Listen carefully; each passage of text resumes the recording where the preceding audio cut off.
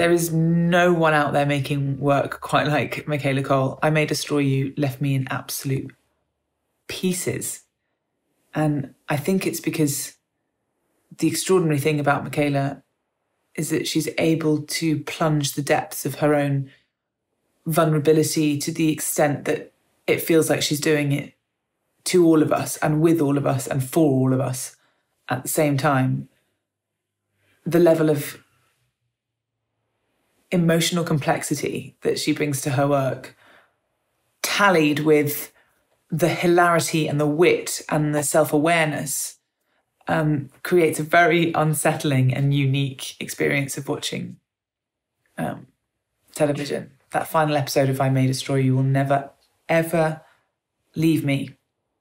And I think particularly what Michaela did so incredibly is that she doesn't just leave you with thoughts and ideas and new perspectives and conflicting ideas for you to chew over for the rest of your life, but she leaves you with a very, very specific feeling, and a feeling that only accumulation of what was going on in her head and her heart through her artistry could have left you with.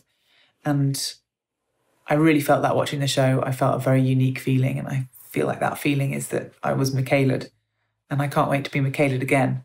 She's the most spontaneous creator. You never know what's coming next. And I just can't wait to see what she creates next. There's just no way of predicting what she does.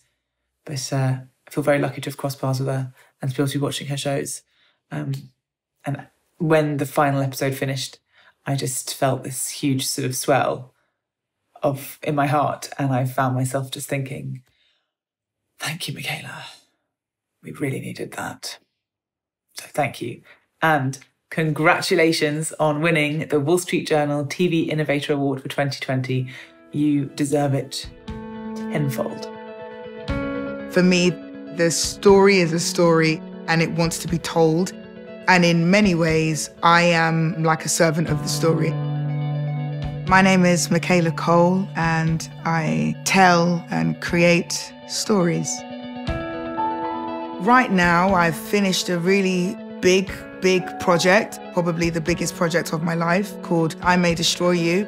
And it's being shared across the globe, which is really, really weird.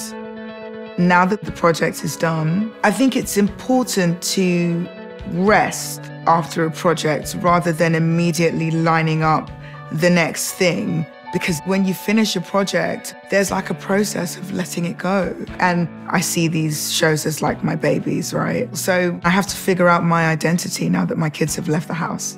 Who am I, you know? Currently I'm in London, and the borough I grew up in straddles two boroughs. One is called Tower Hamlets, the other is called City of London.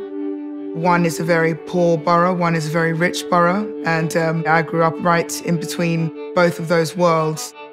That mix and that dichotomy is something I've probably been quite influenced by as a storyteller and as a human.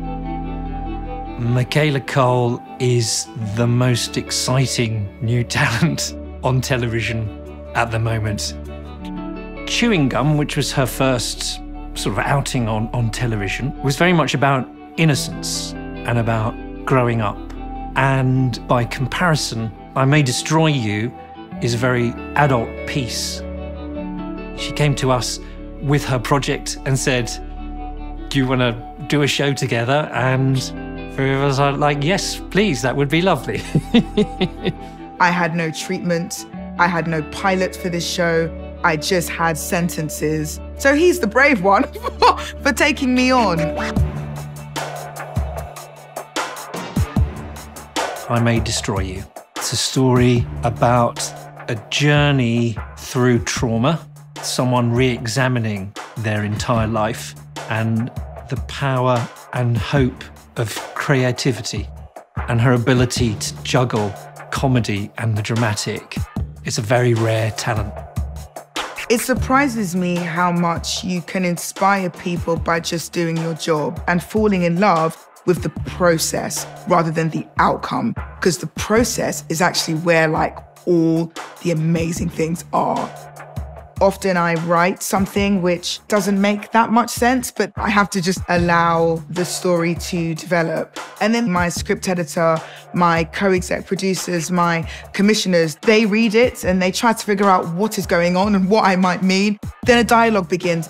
And I think that's what I picked up from my mum, that life would take a lot of effort and to try and find enjoyment in that effort, because she really didn't have anything when she came to England and managed to forge a life. And she raised me and my sister as a single mum, and she worked incredibly hard, but also had like all the time in the world for hugs. Everything feels so fragmented and polarized right now that it would be very hard to try to create societal changes. But I feel like innovation is wanting to change yourself so that what you communicate is something new for other people to hear.